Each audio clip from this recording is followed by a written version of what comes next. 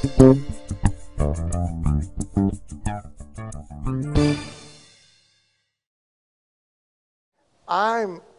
bored, and not bored with my life. It's a chaotic mess. It's fine. But I'm actually bored with most of the advertising I see.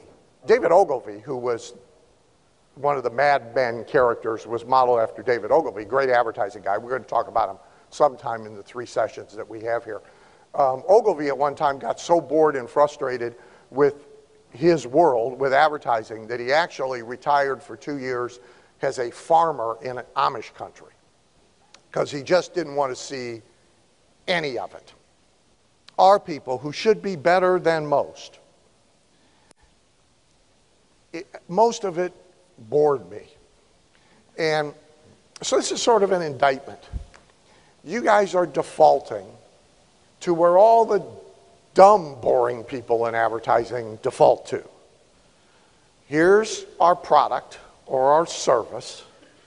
So here's our thing. Let's explain what it is. Let's list its 5 features. It comes in blue. We'll do these 3 things for you. Let's describe its features. Then let's translate the features into benefits badly. Then let's pose some kind of little argument about why we're better than the other people who appear to be doing the same thing. Which, by the way, the minute you're there, you're in trouble. You shouldn't have to be saying why we do the same thing better, because you should be doing something nobody else does. So you got a perception problem there. But here's why we do it better. And most of those statements are, I think it was Helen Gurley Brown. I've lost track now who said it, but it might have been Ann Landers. It might have been Dear Abby. But the advice was, if you can't be kind, at least be vague. So these statements are all very vague, you know. And then there's price and the great deal we're giving you on price. That's kind of all of it. Now, the big advertisers in TV, they dress that up a little bit just with stupid distractions. The mystic guy trying to open the back of the car with telekinesis. I mean, they dress it up a little. But really, that's what everybody's doing. And that ain't great advertising. And if that's where you've wound up, hopefully what we're going to go over here is going to re-stimulate you to be more imaginative and interesting advertisers. It may at the same time make you more interesting people, because generally, if you're advertising boring, you're probably boring too. That's how you get boring advertising. So we were originally supposed to do, bingo, 51. We ain't even going to get through 43. But we're really going to do 43 significant, interesting moments in advertising, and covering, we'll skip a few for time, but 37, give or take, schools of advertising, meaning a consistent approach that people use over and over and over again. And you have a little reference list, by the way, that will help you a little in remembering as we go along. So we'll start. I wrote this ad in 1885. I know, you don't have to read it. I wrote this ad in 1885. It should be focused a little bit better than that, but I'm not a focus guy. But you can see that one, right? No. So what we are starting with, I can do a little without you seeing anything. Only I need to see it. We're starting with what's called the created problem school of advertising. And the created problem school of advertising is when there is no problem And we have, in politics, it's called a solution in search of a problem. Right? And it happens a little bit in politics. Oh, this looks interesting. It happens a little bit in politics, but it actually happens a lot in advertising.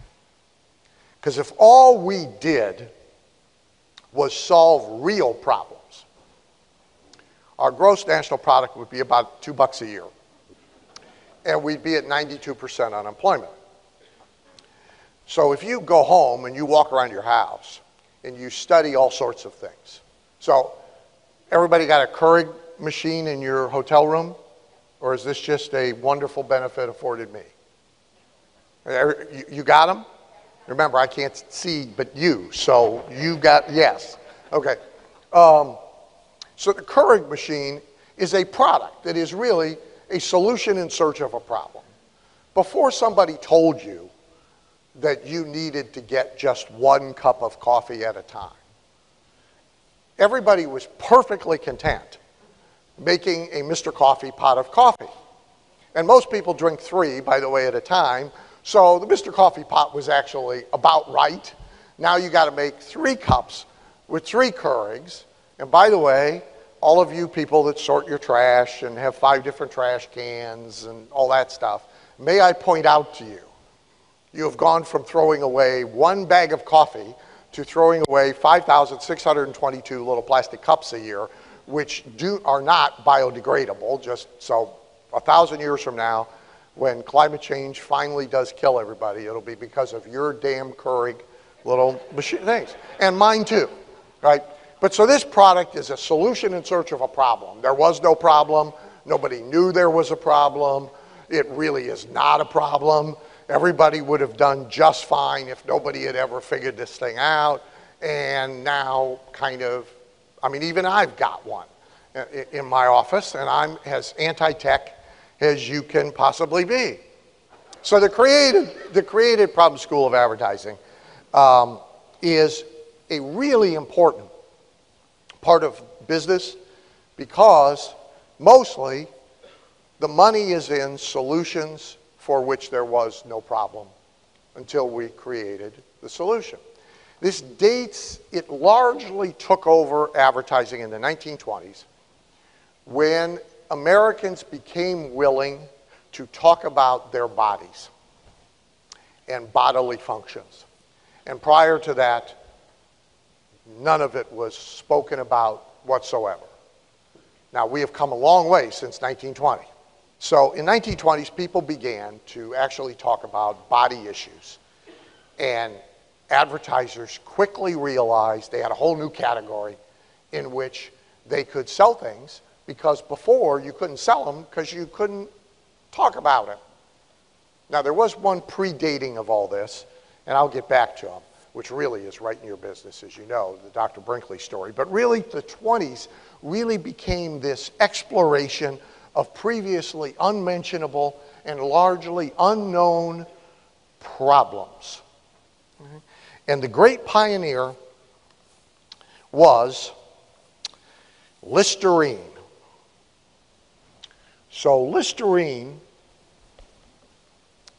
was a hospital antiseptic. And it was sold, you know, like in 55-gallon drums to hospitals. It was invented in the early 1900s by a guy named Lambert in St. Louis. And it was at one time then marketed, you could buy it in drugstores, as a remedy for throat infections. So it was sort of like an industrial strength antibiotic liquid if you had an infected throat. It was not a profitable product. The company barely, I don't know if I have numbers. I don't. But so in 1922, when this explosion of public conversation about bodily functions occurred in America, and you always want to look for a sea shift in public opinion and behavior and conversation, because it opens up doors to sell things in a way you couldn't sell them before. So Rick's business, if it's still your erectile dysfunction clinics, that is a sea change, maybe. Oh, there we go. Well, there we go. Isn't that wonderful? So, bad breath. There was a medical term for it. Well, we had it for a moment. Now we're losing it. Is it there? Oh, good. Okay. So we're back to when I was drinking. You can see it. I can't. That's all right. I got it right here. I got it right here. We'll be okay. It's Dean Martin. So in 1920, 22, a couple of ad guys, unnamed in the story, but figured out they could sell Listerine not as a cure for throat infections, but as a cure for bad breath, which nobody knew they had. So I don't know how everybody was walking around and not knocking each other down and all that shit before, but I mean, cavemen had sex and they undoubtedly had horrible body odor and bad breath. So presumably, this really was not a problem. You know, everybody was just turning their head and going at it, I guess. But all of a sudden, these guys figured out we can sell bad breath and thereby sell Listerine. Here's the impact. It's really interesting. This company was like limping, doing nothing. The ad spend in 1 year went from virtually nothing, because you couldn't advertise the stuff because you couldn't, right, to $5 million a year. This is in 1922. $5 million a year ad budget. They were in 80 magazines with full-page ads, 300 newspapers across the country every week with full-page ads. The product that year produced a net profit of $4 million, and again, this is in 1922. Athlete's foot. You guys all know about athlete's foot, right? Some of you like to have it because it makes you an athlete. Athlete's foot was invented by an advertising copywriter. That's who invented it. Nobody before that knew they had it. Nobody was doing anything about it. And the first treatment product for it that was sold as an athlete's foot remedy already existed, just like Listerine had existed in a former life. It was a pain liniment called Absorbine Junior. If you don't have it, Grandma has it in her medicine cabinet. We use it on racehorses. It's still sold as a pain liniment, but it became the cure with a different label on it for athlete's foot and created an entire industry. The aforementioned body odor. Nobody knew they had an objectionable, I mean, everybody I guess knew they had body odor, but nobody knew body odor was invented by the John Powers Advertising Agency for a product called Mum deodorant, which I don't think exists. But then it was picked up by another ad agency in 1928 for Lifebuoy soap, which does, of course, exist. So here's some great Listerine ads. And I want you to go back to my early remarks and think about the difference between what you're going to see, and let's show everybody the product, tell everybody what it does. Okay, so this is from, when is this from? 1928. Halitosis makes you unpopular. It is inexcusable and can be instantly remedied. Here's an important copy. Don't fool yourself that you never have halitosis, as do many self-assured people who constantly offend this way. There's a demo. This copy over here. If you have any doubt of Listerine's powerful deodorant properties, make this test. Rub a slice of onion on your hand, then apply Listerine. Immediately, every trace of onion is gone. Even the strong odor of fish yields to it. Here's less subtle. The headline is, "Often a bridesmaid but never a bride." Okay? This entire ad is the story of Edna, unable to get a man because of her god-awful breath, which Listerine will cure. They were equal opportunists. This is a picture of a lovely young woman, and the headline says, "Could I be happy with him in spite of that?" And it is a whole story about her suitor, who is perfect in every way, except for the onion breath that would stop a truck. And she is trying to figure out how, if she can live with this guy. Back to her, we have, she never really knew why. So this is a story about first dates.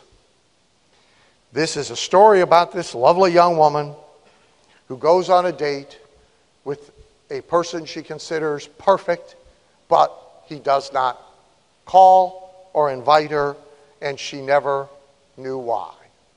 Today, of course, you get a tweet, says your breath sucks, but, you know, then that just was not done. So Listerine was a cure for social dysfunction. It was a solution for all of what ails us in getting people to like us and interact with us. And it was made possible by us being willing to talk about things we, up until that point in time, were not willing to talk about. Now, this has happened in a lot of industries. Cosmetic surgery is one of them. Women used to sneak off, hide that, not want anybody to know they got it done. Now they have parties and celebrate the new thing after they get it. Actresses talk about it openly. Hollywood actresses used to be smuggled to some doctor in, you know, who signed 56 non-disclosure oaths. Like you wouldn't know, right? But this was never, now it's, you know, popular conversation. So the guy who revolutionized 20th century direct response did it in this school of advertising of a problem you never knew you had. It's where he cut his teeth. He's a very famous guy. His name is Max Sackheim. And Max invented the Book of the Month Club, which sounds like a pretty benign product. I mean, it's not like Listerine, you would think. He was the inventor of the negative option club plan, which we'll talk about a little bit. He also, for a separate product, he wrote one of the most successful direct response ads in all of history in terms of its longevity. It ran every week somewhere for 40 years. Its headline was, "Do you make these mistakes in English?" Max also popularized the American Express card. But let's go back to the Book of the Month Club. So if you're not very imaginative as an advertiser, and you are going to sell Book of the Month Club, which means you get a book sent to you every month, here's what you're going to do. You're going to talk about the books. And you're going to talk about how they're picked. And you're going to talk about how you get them at half price. And et cetera, et cetera. That's what you're going to do. Not Max. Max's great line was, "How frequently do you fail to get and read an important book which everybody else is discussing and reading? You inadequate, bad breath, athlete's foot riddled dolt." Well, that's implied. So these ads, here's a typical Book of the Month Club ad. The headline is, "Placed in your hand so that you can't miss it, this outstanding book each month."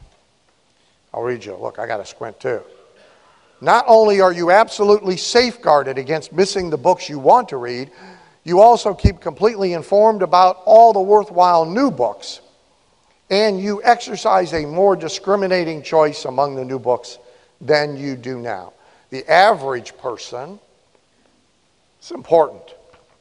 Sackheim is a great copywriter. The average person, this is how the ad starts. Very first sentence right here says, "The average person How do most people respond to that internally? Not me. I'm not average. Lake Wobegon. All of the kids are above average. Pull up in a parking lot of any private school. Everybody's got a bumper sticker. My kid's a, super A+ student. There are no average students at this school. The reaction is instantly, not me. The ad then goes on to tell us how not to be one, because by your behavior, we know ye. So this ad turned a mundane product like Book of the Month into a solution like Viagra, like Listerine. That is real advertising. That is, forget the product. Let's talk about the emotional issue of the product. Second school of advertising is, I call it the elephant in the room. It's the problem about which we do not speak. So this started to change too. There are still, this happens on an evolutionary basis. So there's stuff right now about which we do not speak. Here's one from 1923. And it might be a problem a lot of people wouldn't still speak about today. So this is a very successful ad for a product called Dr. Eliot's 5-foot shelf of books. So you got a 5-foot shelf of books. The headline is, 1 year married and all talked out. I'll read you one paragraph. If you are with your spouse and you are chuckling, not smart. Some restraint is advised. He sits in moody silence under the lamp. The click of her needles, I assume knitting needles, today the click of her needles is the only sound that breaks the veil of depression in the room. The veil of depression. See, that's copy. That's copy. Not 5-foot shelf of books, they're leather bound, they each have over 100 pages, they're the veil of depression. This changes everything. This, by the way, is what I call a mind hijack. Because it actually takes the mind totally away from the product. Doesn't matter, really, that it's a 5-foot shelf of books. It's irrelevant. It makes it irrelevant. And it switches the mind to that horrible experience, living in the veil of depression and silence, and we must fix this. It flips a switch now in the way a person responds going forward. So let's talk about this mind hijack that is accomplished with 1 year married and all talked out. It links to pre-existing condition or a false belief about pre-existing condition. So looping all the way back to Dr. Brinkley. So Dr. Brinkley, for those of you that don't know, there's a book I co-authored with a member of ours called Making Them Believe about his marketing. He was turn of the century, 1900s. And he marketed the first erectile dysfunction cure in America. This is way before Mike Ditka throwing the football through the tire for Viagra. His cure for erectile dysfunction, for those of you that don't know, was grafting goat glands to men's testicles. So guys came by horse, by train, by every mechanism to the Brinkley Clinic to have him stitch goat glands onto their testicles. It might occur to you that can't have any effect. You might as well graft a Buick. I mean, how can this possibly? However, he became the richest doctor. At the time, by the way, you didn't have to go to medical school. He became the richest doctor in America.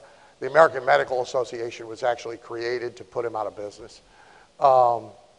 He was world famous and stayed famous for a long time. In the LBJ tapes that were released under Freedom of Information Act, there's a phone conversation Lyndon Johnson is having with somebody, and he says, maybe I should go see Dr. Brinkley and get some of them goat glands. So the reason this improbable cure was sold so successfully is because of the mind hijacked the switch of pre-existing condition. We were an agricultural country at that time. Almost everybody lived on a farm or lived in town surrounded by farms. Everybody had goats, and everybody knew goats were extremely horny, hence the term horny goat. Hence, if you go to a health food store today to buy a non-medical cure for this particular problem, you can buy a product called horny goat weed in pill form. So the minute we do this, 1 year married and all talked out in the veil of silence, guess what? That's a real pre-existing condition. Guy goes, I got it. What's the cure? So this is a real important thing to understand about advertising is, what do people already know? What do people already talk about privately that we can hook to? Next one, I just did this more because it's kind of fun than anything else, but there's a school of advertising called, let's not mention what this is really for. We'll sell it, but we won't really come out and say what people are going to use it for, because we still can't quite do that. So this is an ad that ran in comic books for a number of years. Very successful, sold a lot of merchandise. And it is for the Raquel Welch pillow. For those of you who don't know who Raquel Welch is, that's why you got Wikipedia. So this is the Raquel Welch pillow, which is sold with euphemism language, but close. It's a soft, huggable, kissable pillow. They left out a more overt word. It's important that it is, it's not the perfect date, but it's still fun to hang out with. And it's very durable.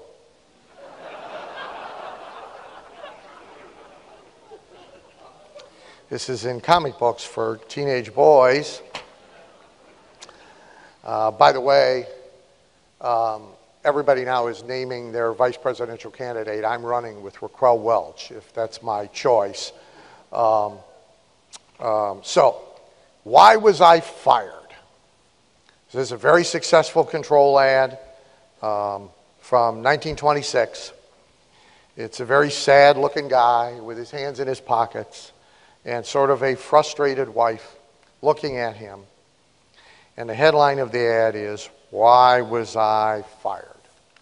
I'll read you the important points. She says, "And this is the second job you've lost, dear," said his wife sorrowfully. "We're surely up against hard luck." What is this ad really about? You ain't getting any until you get a job. That's what this ad is really about. You better like the couch, doofus. And 3 strikes and your ass is out. That's what this ad is about. All right? So we can't really say what this really is for, this free booklet that is going to fix this, but every guy got the message. I know what this is for, and I better send for it. Which gets us to one of my favorite categories, which is the anything but subtle category. So this is where we abandon all euphemism, all implication, all kindness, and we go for the throat. In the insurance industry, there's been versions of this for years. This one happens to be from 1926. From Prudential, big full-page ad, big picture.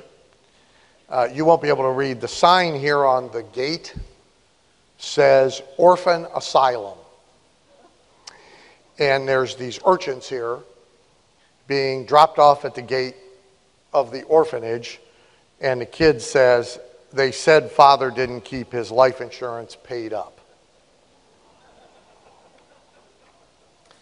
That's anything but subtle. Look at Prudential's ads today. This ad had balls. Prudential's ads today are like castrated. If you tried to get that through their compliance department today, if any of you are in financial services, you know what a compliance department is, right? It's the sales prevention department on steroids. It's people who get together every day to figure out how an agent can't possibly sell a policy. That's what it is, right? It's kind of like two of those commandments God came up with.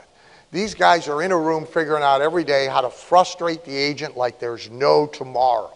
It's some kind of perverse exercise. You couldn't run this ad for Pru today for love nor money.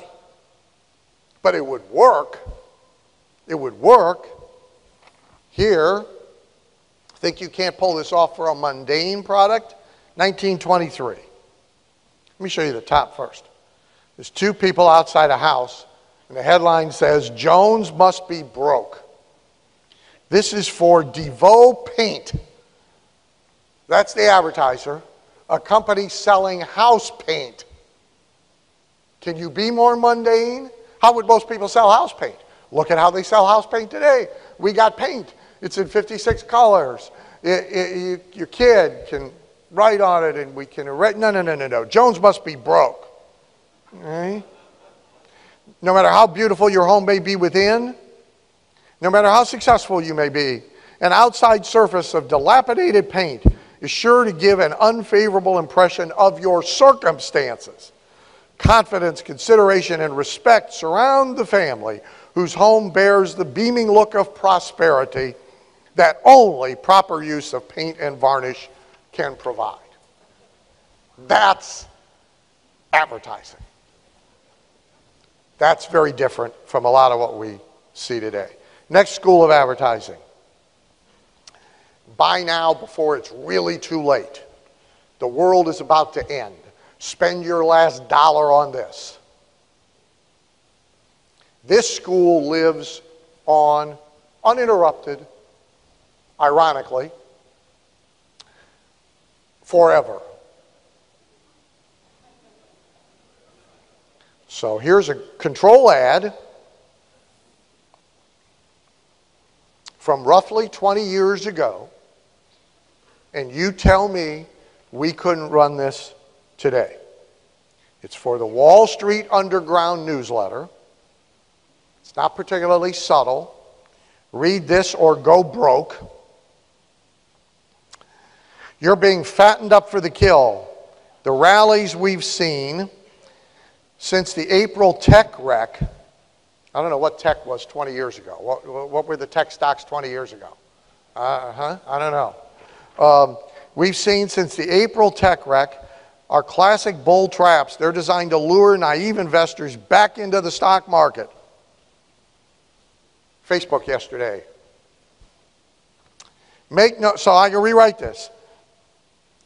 The April tech wreck are classic bull traps. Something like Facebook's huge leap yesterday was designed to lure naive investors back into the stock market. Make no mistake, Wall Street insiders are preparing another massive tech sell-off later this year, but they'll siphon an additional $1 trillion out of ordinary investors, mutual funds, brokerage accounts, and retirement funds. Understand, this is for a newsletter.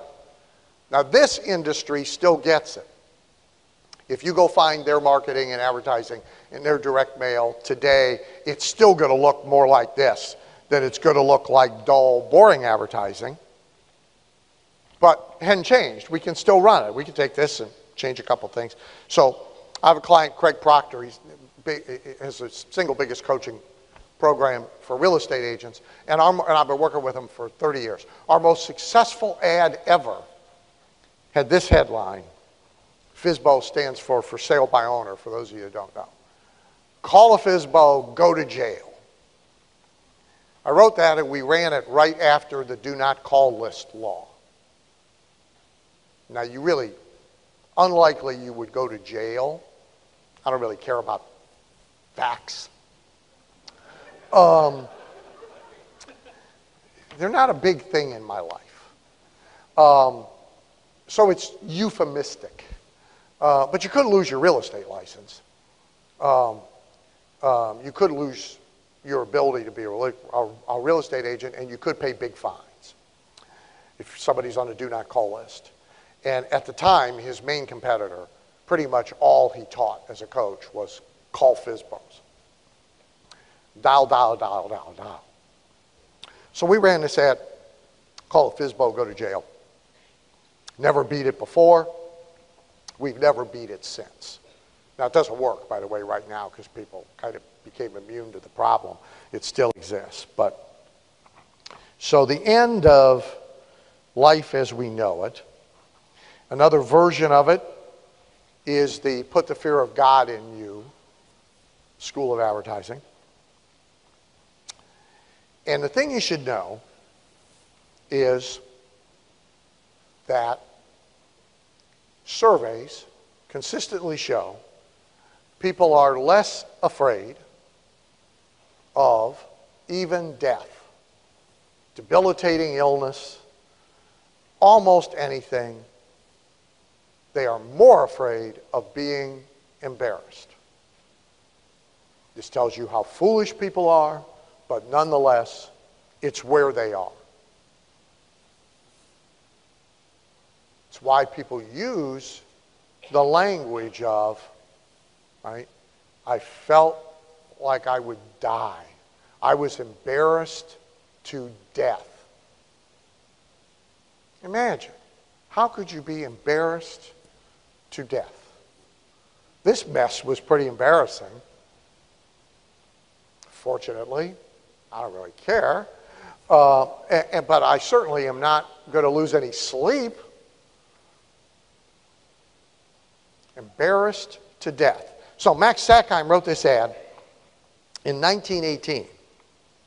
And it ran every week for 40 years. Think about that. No changes. Those of you who are every day redoing everything to pacify Facebook and Google, think about that.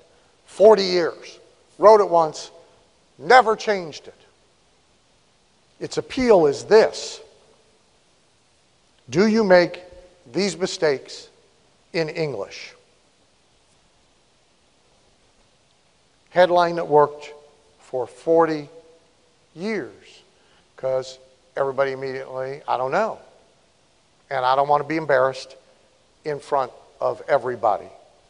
Nobody does. Now, you should note, he wrote this in 1918. In 1926, when he wrote the Book of the Month Club advertising, he went right back to the same well. Will you be embarrassed in front of people because you haven't read the latest book? Next great school of advertising involves sex.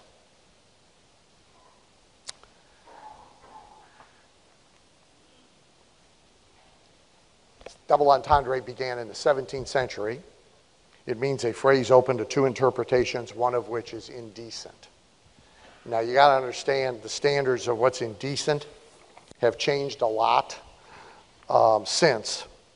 This ad ran in, I don't have it here, but it ran in the early to mid 60s. So this is a JFK administration era ad. It's the most successful ad this company has ever run. They're still in business today. It's a famous ad. And it has a double entendre, and the second part of the meaning is indecent for its time. So at the time, the only people who colored their hair, first of all, were women. Secondly, they were either actresses or prostitutes. That's who colored their hair. No respectable woman would color her hair.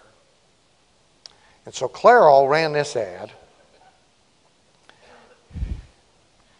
It's got what is colloquially called today a MILF.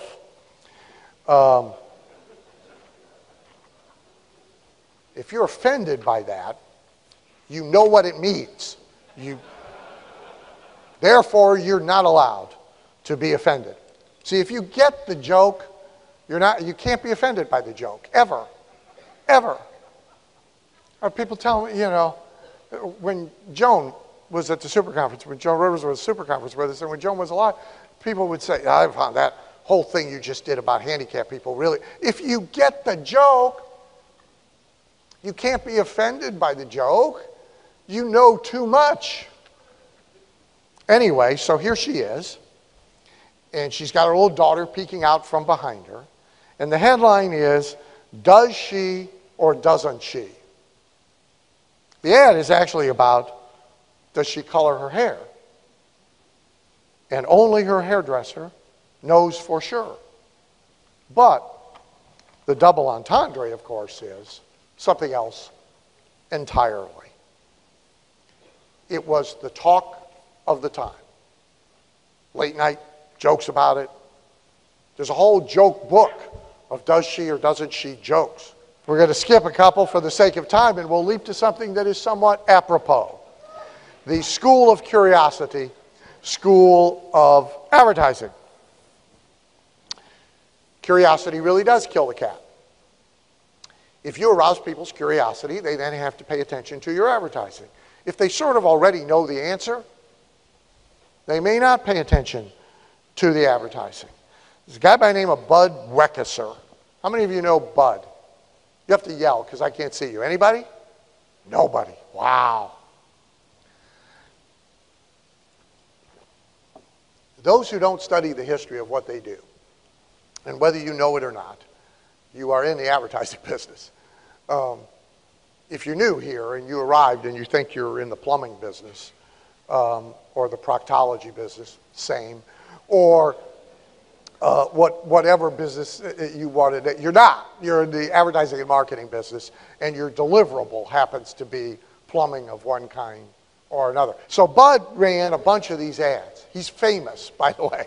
And so if you don't study the history of what you do, you're not doomed to repeat it.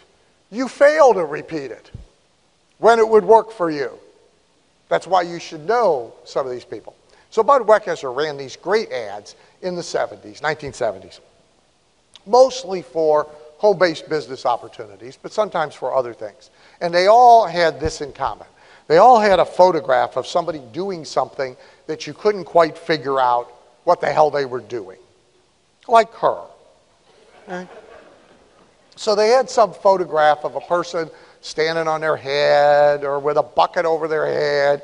She's twisting the lid of a jar with a black cloth over top of it, and there's a screwdriver laying here. Who knows, right? And the headline is a pure curiosity headline. Can you tell what this woman is doing? No, you can't. So you are immediately curious. Well, what the hell is she doing? Just like, So it turns out what she's doing is making a bunch of money at home on a weekend, and there's a story. And so that's the school of curiosity. You don't see nearly enough of this. You hardly see this used. People are afraid of it. Now, you go through a magazine, this ad will leap out. So some more obvious stuff. We have the school of preposterous proposition. I like this a lot because it's very Barnum-esque. When you do this kind of advertising, here's what you do. You set up a proposition that is extremely appealing, that nobody is going to believe. And then you go to work to make them believe it.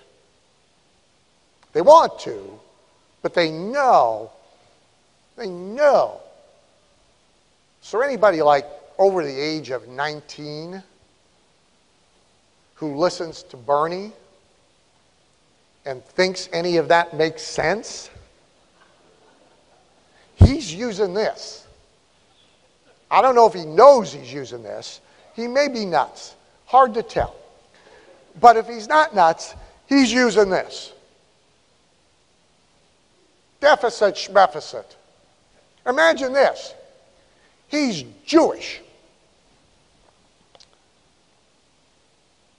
If you're Jewish, or you have a friend who's a Jew, none of them are walking around going, deficit schmeficit, let's triple the deficit.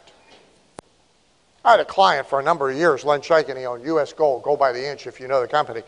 Len's big deal, we had a guy, we sold a license for his thing in Japan for a lot of money, mid 7 figures. And the 5 Japanese guys came over to bring the money and bow and meet and tour the factory and all that. Len takes them to lunch. They've just brought, I swear to God, they have just brought 7 figures. And they have come here from Japan to hand it over in person because that's the culturally correct thing to do. He takes them to lunch at Furr's Cafeteria with coupons. I said, honest to God. So Bernie's running around, who cares? We'll triple the deficit. We'll give everybody everything for free. And this guy's Jewish. So he either is nuts, and he's going to be disowned by every one of his tribe. But he's doing preposterous school of advertising. This is fun. This makes advertising fun. You set up a preposterous proposition that no one would ever believe. Intuitively, instinctively, instantly, they know it's BS. And then you go to work to make them believe it. So in the 70s, we still had an idea in America, a consensus idea, that you worked at it. So this was a controversial ad in its time. There were newspapers that refused to run it because of this headline. It's a famous ad. It's written by a guy by the name of Joe Carbo. The headline is, "The Lazy Man's Way to Riches." There were newspapers that refused to run it because intuitively everybody knew then, no, there can't be any such thing. Today, we can run it. By the way, it should look familiar to you. It's my friend Tim Ferriss's 4-hour work week. It's the same thing, you understand. 1970s. I wrote and ran an ad at the same time. And we had magazines refuse to run this because it suggests that anybody and everybody can be a millionaire. Well, it was preposterous at the time. In weight loss, this is the norm. This is a great control ad for a weight loss product. Take this capsule. It neutralizes all the calories in the food you eat. Eat any damn thing you want. All weight loss advertising is about that proposition, by the way. Eat any damn thing you want. So this is from 1970-something. In the 1990s, and very recently, you've seen it. There was a powder. You sprinkle it on the food before you eat it, and you can eat anything you want. And the fat grams and the carbs and the calories, this powder, they don't stick then to you, and they just shoot right through out the other end, and you can eat anything you want. Everybody knows. But then, look at all the copy that went to work to make you believe this preposterous proposition. That's fun. See, that's the kind of advertising you want to do if you want to have some fun. Next school of advertising is, we will prove it. This is a preposterous proposition couched in the proof itself. So this is a control ad from classic, everybody in the advertising business knows it. It's from 1927. It ran for almost 15 years. It made a weird little guy really rich. If I can't grow hair for you in 30 days, you get this check.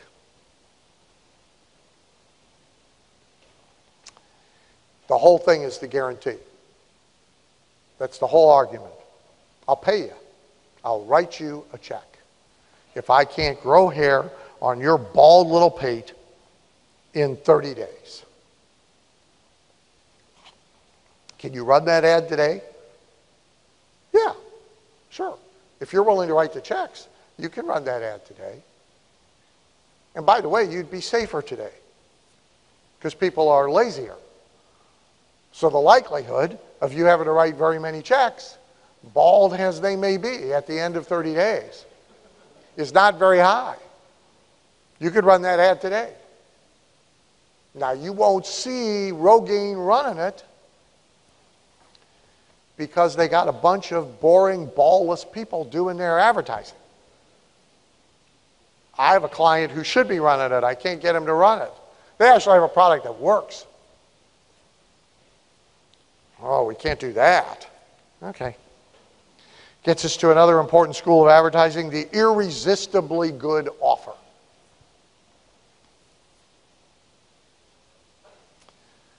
So what do most offers look like? Pick up any magazine you want, pick up a newspaper, go online. Most offers are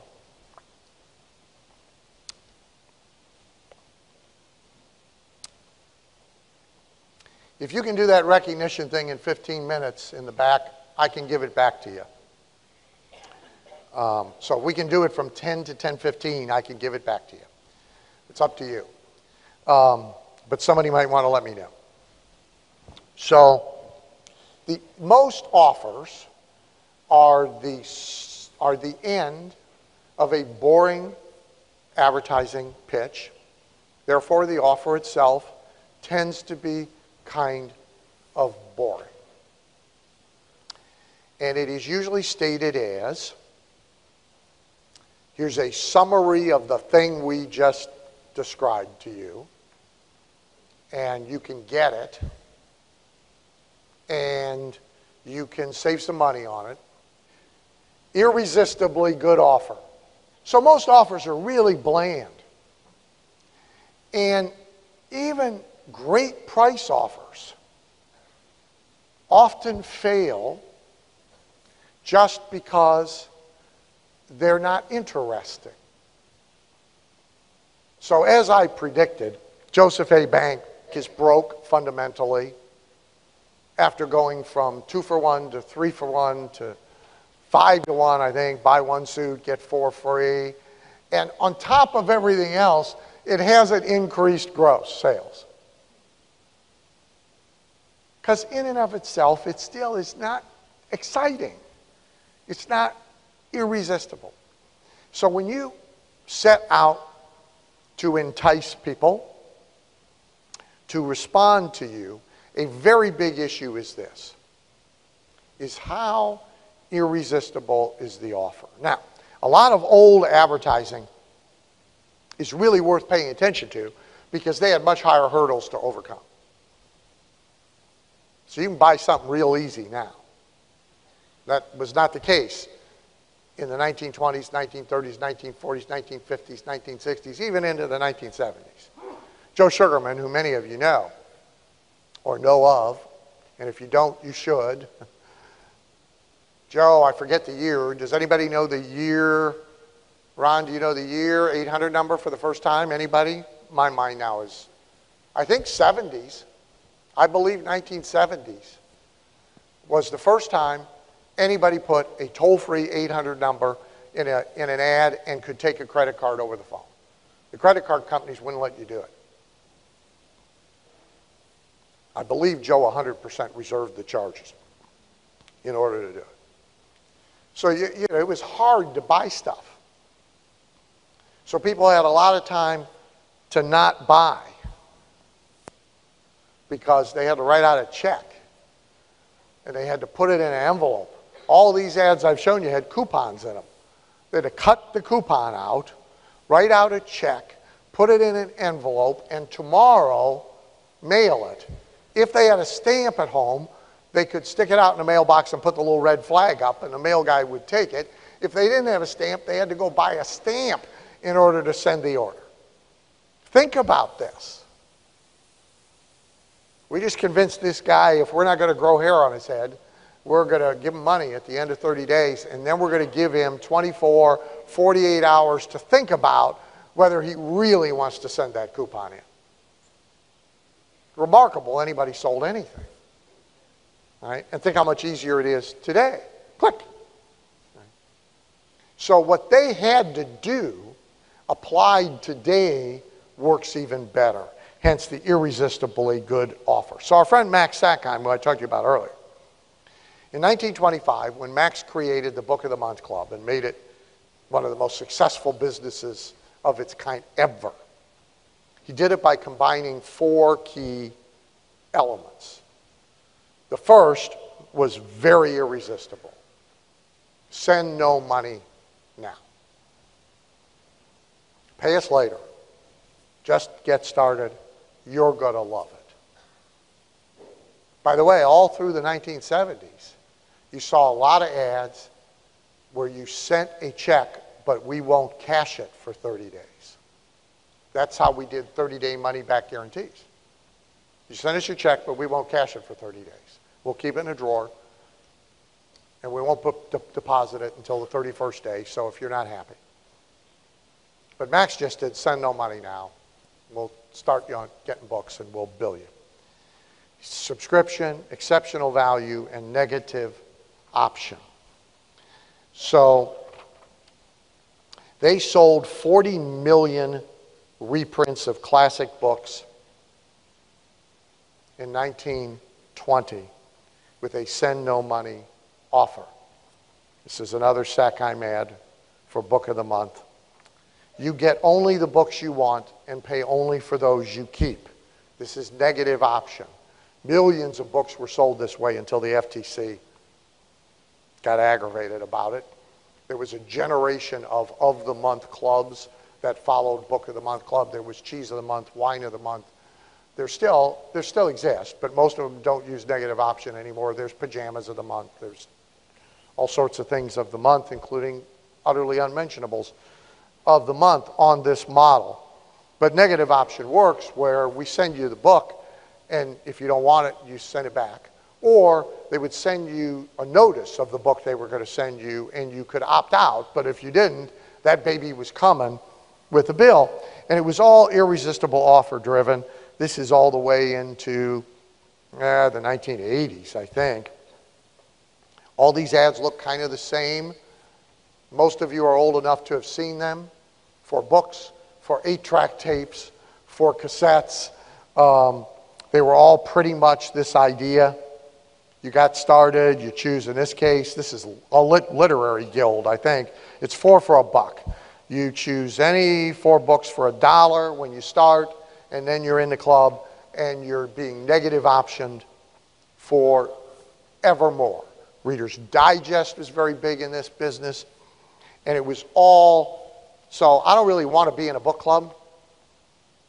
I don't really want to get a book every month, but Jesus, 4 hardbound books for $1? How are you going to pass that up? And then look at all these books. Oh, there's a book I like.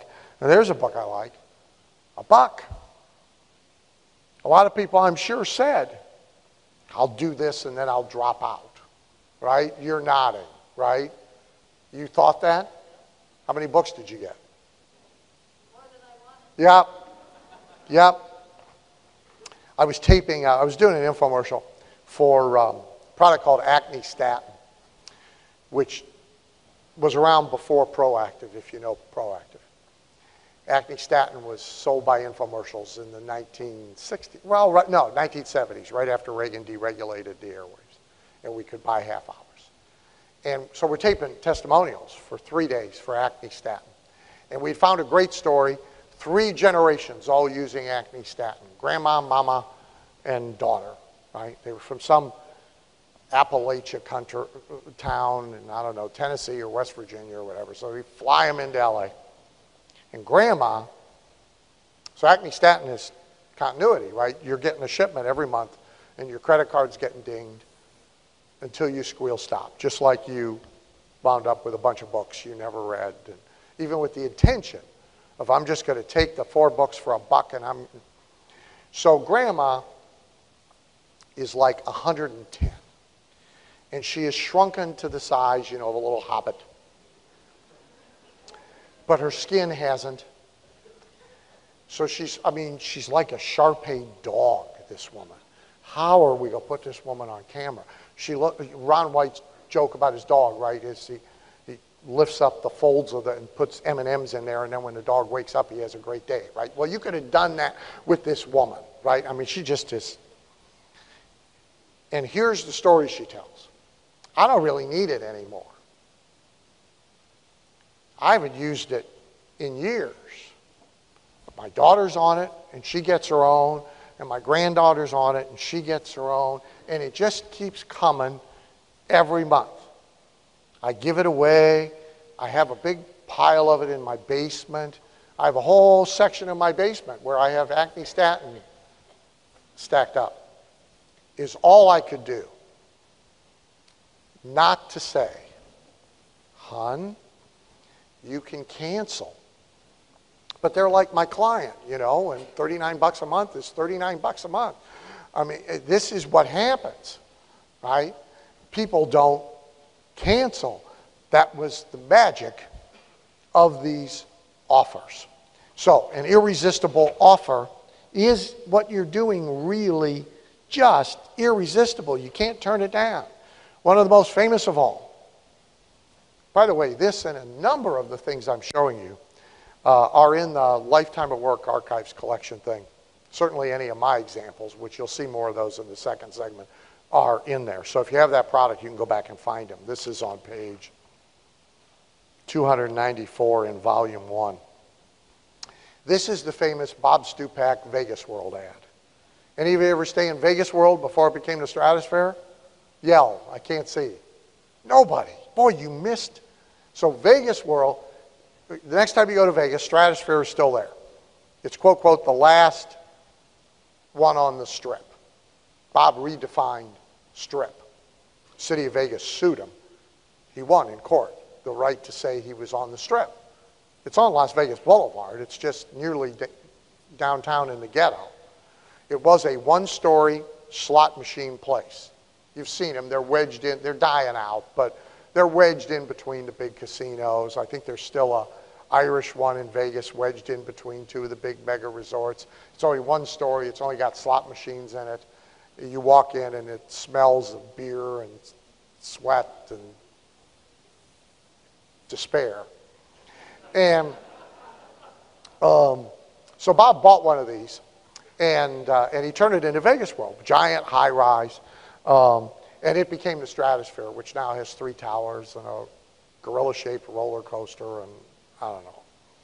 This ad worked everywhere.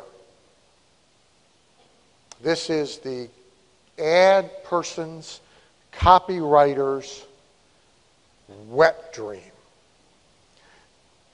Lazy Man's Way to Riches was the same way, by the way. Carbo used to go to his secretary on the 1st of every month, say, I want to spend X, name a figure, go buy ads. and let her put it anywhere she wanted to. Lazy Man's Way to Riches worked in Playboy. It worked in Good Housekeeping.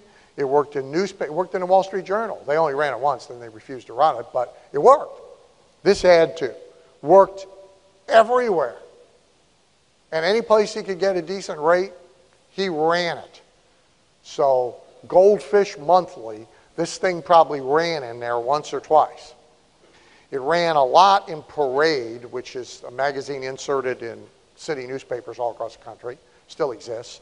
It ran in TV Guide, but you needed a magnifying glass because TV Guide used to be digest size, like Reader's Digest. And I mean, that ad shrunk down to that page is something. But for the right offer, people will go get a damn magnifying glass. So don't let anybody tell you you can't use 8-point type if you got to. If they won't go get a magnifying glass and read it, your problem really is not the 8-point type. Your problem is you didn't arouse enough interest with the big type they could read to send them in search of the magnifying glass. That's the whole problem. So Bob ran this ad everywhere. It was an irresistible offer ad.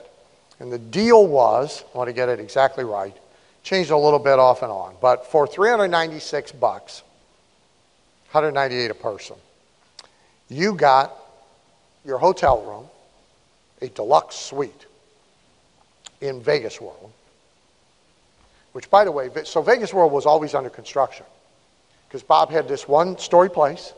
He ran these ads. You paid in advance for this package I'm about to describe to you, and that's the money he used to build it with. No debt. So as soon as he had enough money, he built another floor. So this place is always under construction. And it wasn't real good construction. So the deluxe suite, they all had mirrors on the ceiling, the sticky tiles. So they're always falling off on people's heads. It was funny. There's cords draped across because they didn't put enough outlets in. So there's this giant orange extension cord stretched across the hotel room so the coffee maker could be. It was funny. Right? So you got a deluxe suite. I'm getting to the irresistible part. You got your meals. You got all the booze you could drink, not just at the tables, but in the bar. If you want to sit in the bar and listen to the music, all the booze was free. And you got $1,000 of money to gamble with. So for $396, you got your room for 2 nights and 3 days, as they say in the travel business. You got meals, or you got 2 tickets to a show in the showroom, that was a story in and of itself. And on top of everything else, you got $1,000 to gamble with. It's irresistible. Person says, wait a minute. And even when you understand it, it's still pretty irresistible. So $1,000 is all match play. Meaning, you got a dollar chip of this. You make an even money bet. You win. You get a dollar real chip, but they keep the dollar match play chip. So really, the $1,000 is $500 is really what it is. And you can't cash them. You got to play them. So, but still, you got $500, you got your room, you got all the booze you can drink for free, you got your meals, you got a show ticket. If you believe this is real, that there's actually a place there when you get there, you this is fantastic. Stupak was famous, by the way. He had rigged games. Well, they're all rigged, but he had this MIT whiz guy design special games.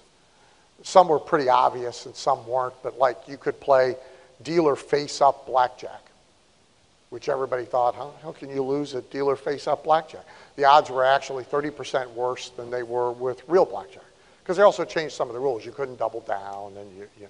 So when it was all said and done, even knowing you couldn't win, right? So what dumb people did, including my brother, twice, would go to the roulette. So he's got his $1,000 a match play, right? I'm going to turn this into cash, so I'm not captive here. I can go gamble anywhere. I'll fix them. And he would go to the roulette wheel and bet half of it on red and half of it on black. Lots of people did this. Bob said people did it all the time. His roulette wheel had 11 green zeros.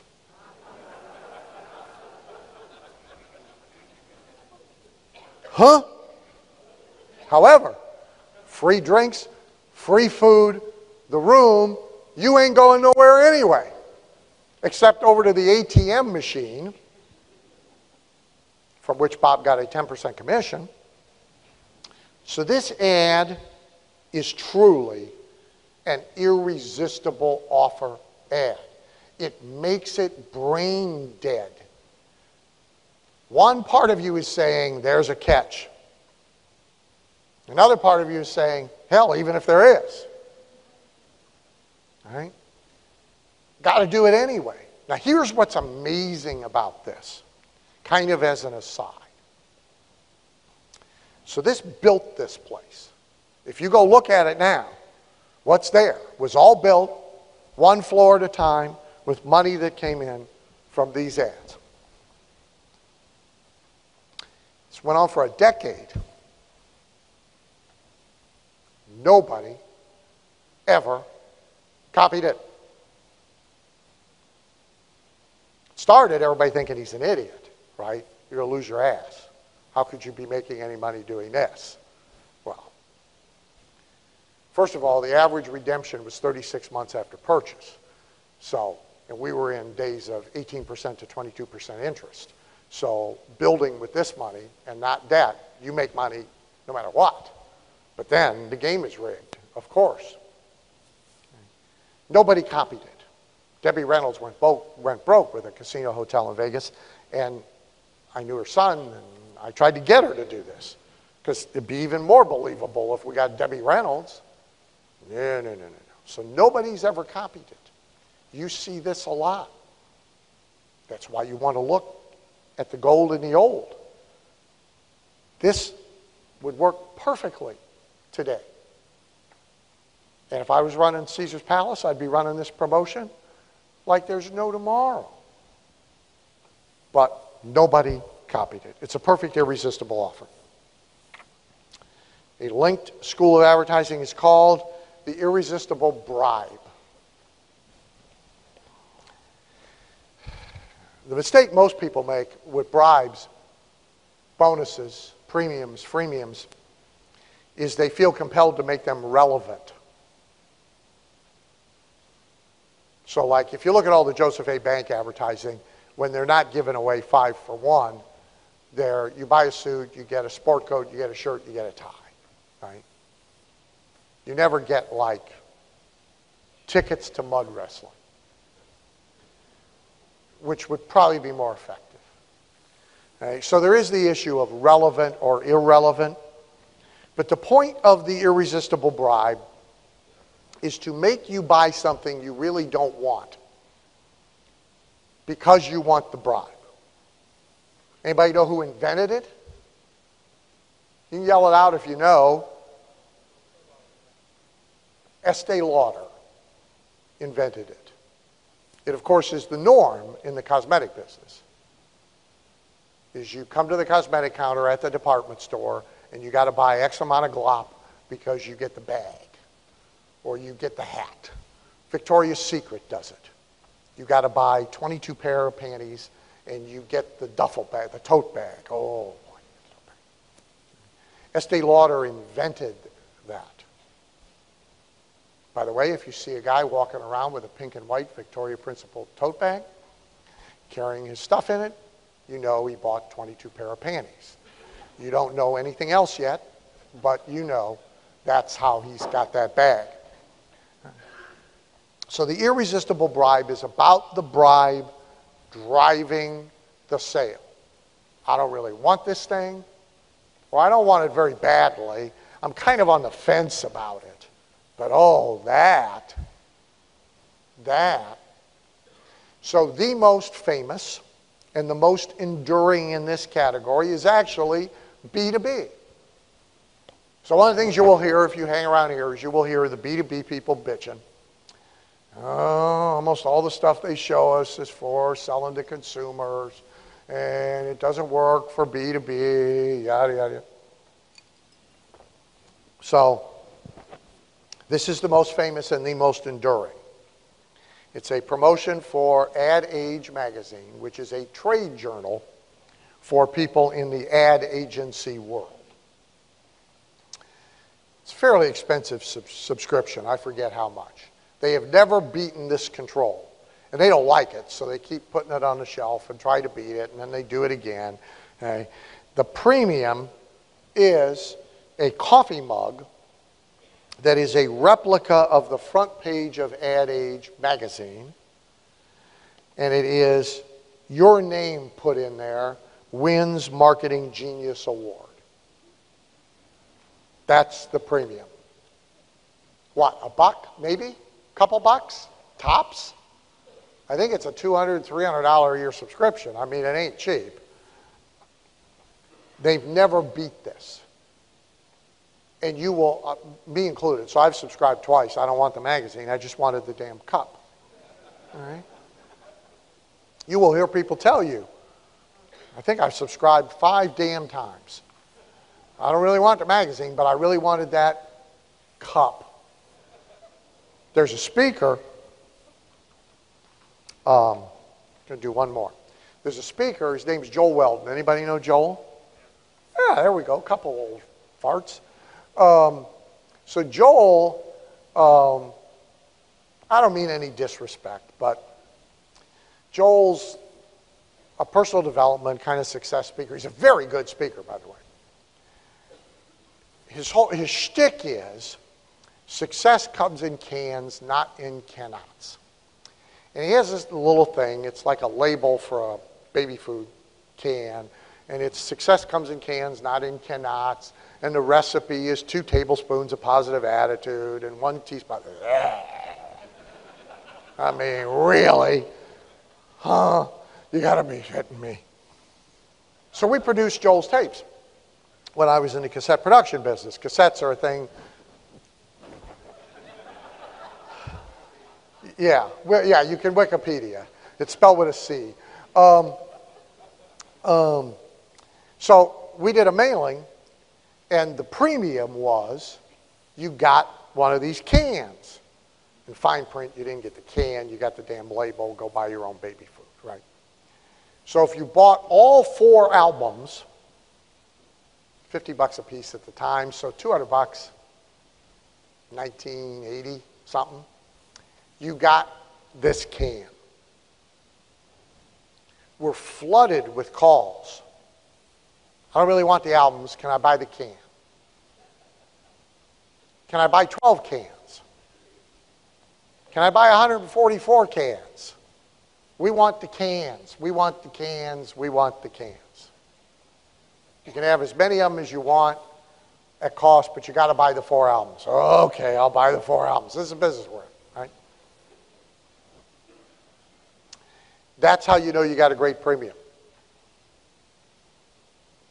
I saved the Think and Grow Rich TV infomercial by changing the premiums. I didn't change anything else. I just changed the premiums. So an irresistible bribe. So if you happen to be selling something that generally speaking people don't want and you can't fix it, you can fix the bribe. Direct sales industry figured this out many moons ago. How do you sell something nobody wants, like fire alarms in the home? Who the hell wants fire alarms? Nobody. Especially not at like $4,000 pre-smoke detector. Well, you give them a trip to Vegas and cutlery and crystalware. All right, I'll take the damn fire alarms.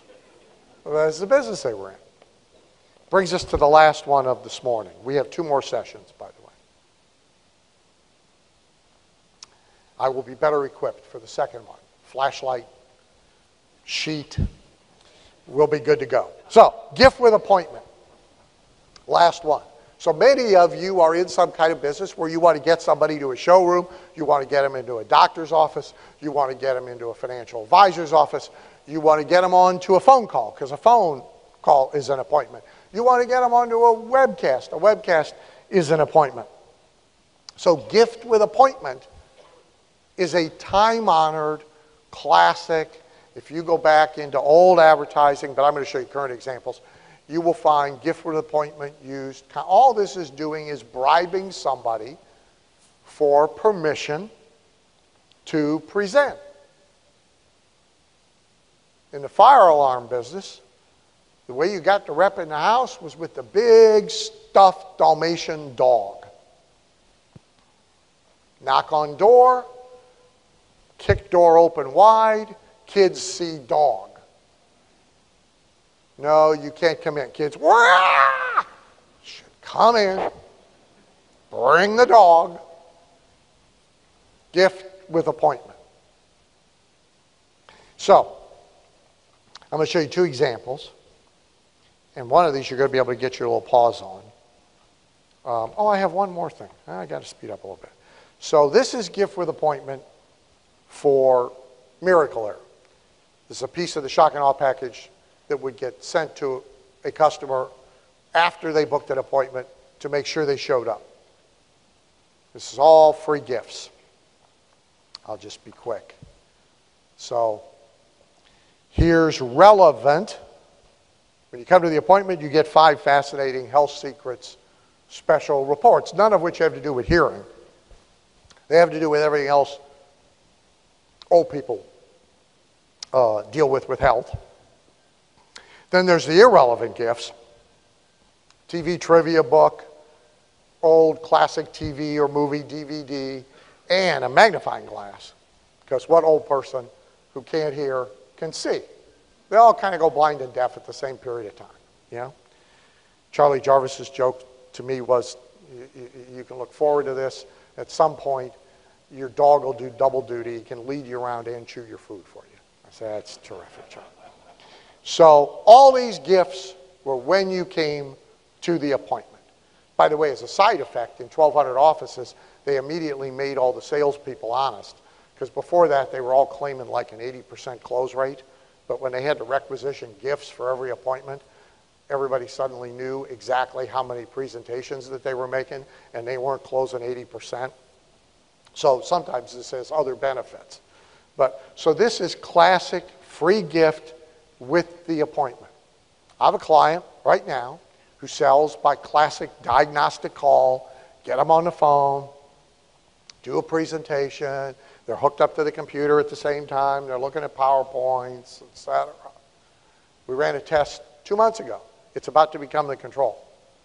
You're qualified, you come to that call, you complete that 90-minute call, whether you do anything or not, we give you $500. Guy, I don't care, the guy's making $500,000. It's hard to walk away from $500 if he was on the fence anyway. The math works for us. This is, and you're right in the front row, because if you were in any other row, you couldn't see anything. This is Partiv Shaw's version. B2B, this is e-launchers. You'll find them in the exhibit hall. It's a little annoying Indian guy. Yeah, there you go. Doesn't matter. Stand up, sit down, don't make any efforts. Nobody can see you. Right? We could have her take a picture of you and put it up on the screen, but she's clearly busy doing something. I don't know what she's watching that's so fascinating down there on the floor, but God bless her. But that's the only way anybody could see you. But they can find your booth. It's e-launchers. So this is free gifts. Now, this is consumer. This is old people for hearing aids. If you closely compare this, you will find in a B2B environment, he's doing the same thing, and it's gift with appointment. You bought a bunch, right? If you want a copy of his version, go to the booth. He'll be happy to give it to you. Last thing, gift on arrival. I'll tell you this quick just because it's so cool. Back to Bob Stupak. So Bob sold that package largely by direct mail. So he needed a list. What better list than the friends, neighbors, or relatives of the people who were there, drinking it up, whooping it up, having a good time. So one of the gifts you got on arrival was postcards. Because what do people do? What did they used to do? They still do. Buy postcards, send postcards home. So he gave you postcards with this little toilet paper strip wrapped around them. We pay postage for these Vegas World postcards. Just put them in the special mailbox located at the Vacation Club counter on the main floor. 5 to everybody. 300 rooms times 5 is 1,500 postcards. I said to Bob, how many don't use them? He said, nobody. They all use them. Every single one of them. 100% redemption. Irresistible offer, free postage. We got to know somebody we can send it to. My brother even sent them. I didn't know he had 5 friends. Sent them out. What'd they do? Entered all the names and addresses in the database before they mailed a postcard. Everybody a week later started getting direct mail. You should come to Vegas World, buy this package. You might not have known, but your cheap-ass friends were here on this whiz-bang deal. Gift on arrival.